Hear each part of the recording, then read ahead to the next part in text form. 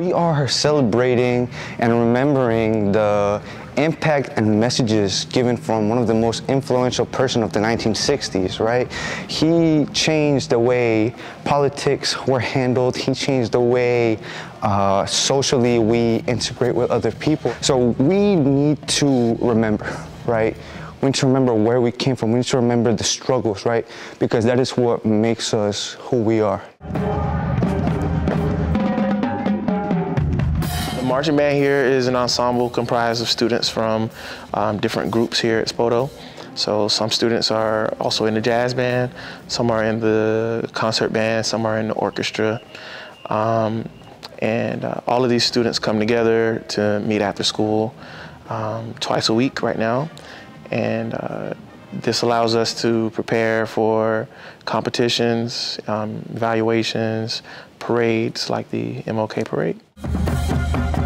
The students here at Spoto, they are, the word I would use is enthusiasm. They're very enthusiastic kids.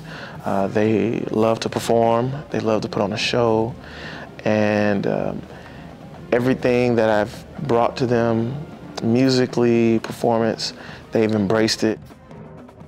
It's all about just learning your spot for the show, and our type of band is like a show band, so we're very like dancing and energetic. So we have a lot of different personalities, but they all, you know, fit together perfectly. We have, and it's with different sections and different instruments. It's cool to see how their talent and their skills kind of come together and show that, like, you know, you could be one when it's really 80 people, but you sound like one good thing.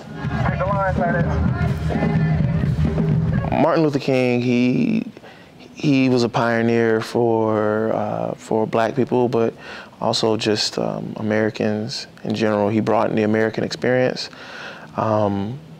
He had a big part in helping us to form a more perfect union.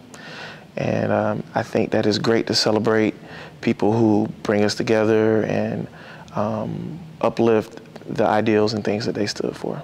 Hopefully we can learn from that as we go forward.